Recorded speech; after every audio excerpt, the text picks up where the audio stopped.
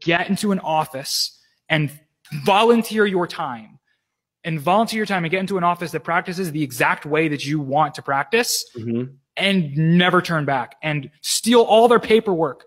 Like, wash their toilets and look how they have things arranged in the bathroom. Like, know that thing in and out and then go recreate it for yourself. All right. And then you know what you do once you're successful, then you go grab and one thing and one thing and one thing and one thing and one thing. You split test. Okay. So you go and you just take somebody else that resonates with you, right? Just like, I'm not going to go to a practice that does weight loss because they make 7 figures, because I give no craps about weight loss whatsoever. So like, go to one that we resonate with, take that, recreate it. And then once you are successful, because it's actually been proven, then you go split test and change one thing or another.